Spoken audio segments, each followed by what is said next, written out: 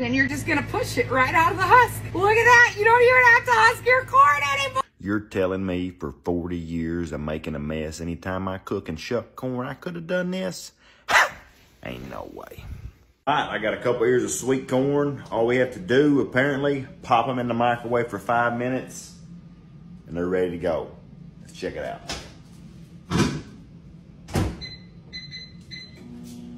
Let them cook.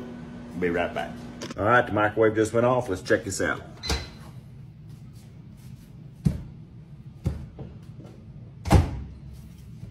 We just cut the end off.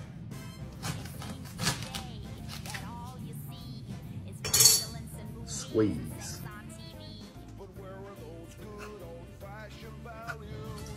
Put a little butter on there.